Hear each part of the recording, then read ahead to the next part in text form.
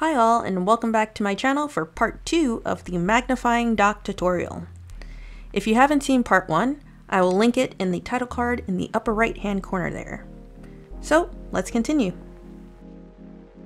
As explained before, if you just want to create this reactionary kind of animation, all you need are those 3 lines of code.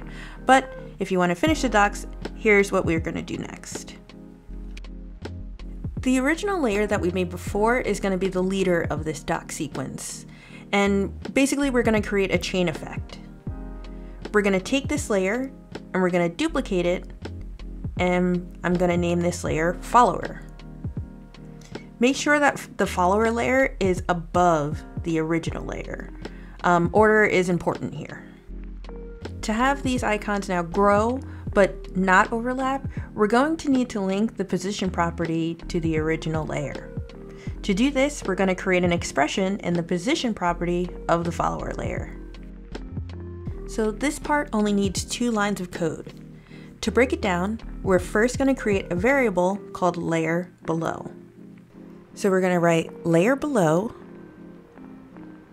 equals thisComp.layer, open parentheses, close parentheses, and inside we're going to write thisLayer, comma 1, and we're going to close that statement out with a semicolon.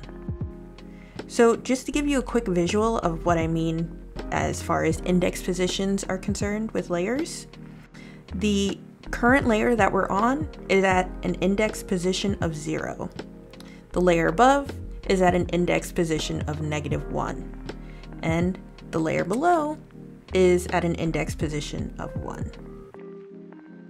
The final line of code that we have to write is an array that will alter the layer's position in relation to the layer below it. So we're going to have square brackets, and inside we're going to write layerBelow.position, and then we're going to have another set of square brackets and write in 0. And then we're going to add that to layerBelow.scale, and we're going to have another set of square brackets and write in 0, and then multiply it by 1. Next, we're going to have a comma.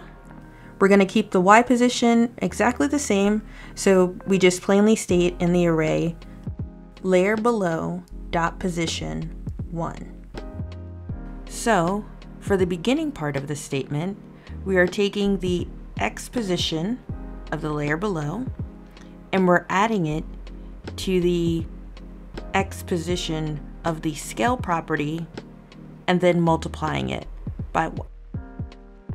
Now again, to go back to the index reference, when you're looking at arrays for properties, the X position is at an index number of 0, and the Y position is at an index position of 1.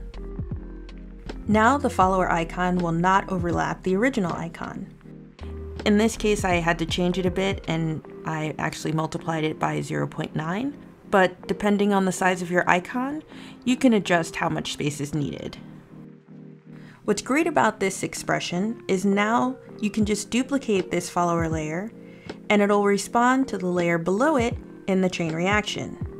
This will make sure that your icons will have the same amount of space between them, no matter how many you make. This is why I said in the beginning that order is important. If you were to put this follower layer below the original layer, it's not calling anything. There's no layer below it. So you just have to make sure that, if it's not working, just make sure that your layers are in the correct order. And there you have it, a magnifying dock. Thanks for watching. I hope you learned something new, and I look forward to connecting with you in the next video. If you want to learn more about After Effects expressions, let me know in the comments below. If you like this video, be sure to give it a thumbs up, and for more content, don't forget to hit that subscribe button.